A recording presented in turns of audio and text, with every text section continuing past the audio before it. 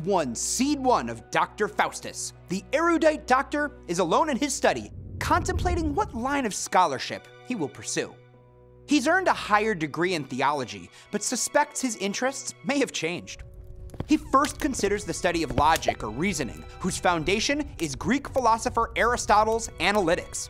Deciding he's mastered the skill of debate already, Faustus decides against it.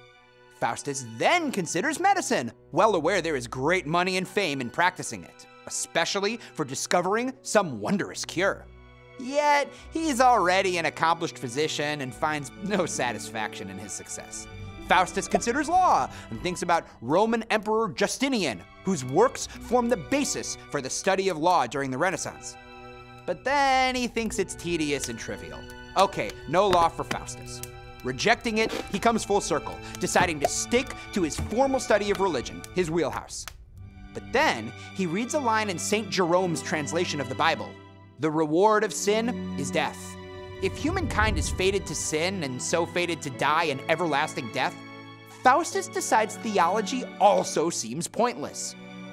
Having eliminated the three main subjects studied at a Renaissance university, Faustus turns to the metaphysics of magicians and necromancy, the practice of communicating with the dead, often to predict the future.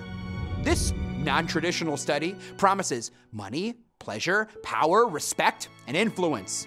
Lusting after this power, Faustus decides in favor of magic and promptly sends his servant, Wagner, to invite his two friends, Valdez and Cornelius, to come visit. Faustus is then confronted by the good angel and the evil angel.